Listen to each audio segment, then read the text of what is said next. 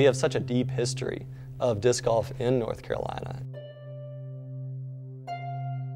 There's this old saying that is just so true that if you can play disc golf in North Carolina, you can play disc golf anywhere. Our courses force you to shape shots, force you to hit gaps, force you to be uncomfortable.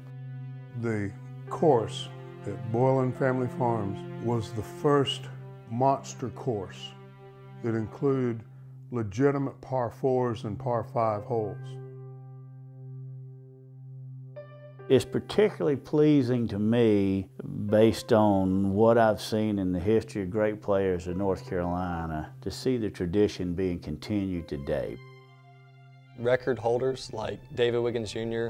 Having the long distance record, but then also having the top tier golfers that are competing on the national tour events. I think one of the things I see kind of unique to North Carolina disc golf is the tournament scene. There's 4 people in North Carolina this year that are running over 10 PDGA events. North Carolina comes from a history of really great people that stepped up to the plate and did a lot for our whole community. You can't have 17 disc golf courses all in one county without a number of people that have done a lot of work. And it ended up that we built 9.5 courses in 4.5 years.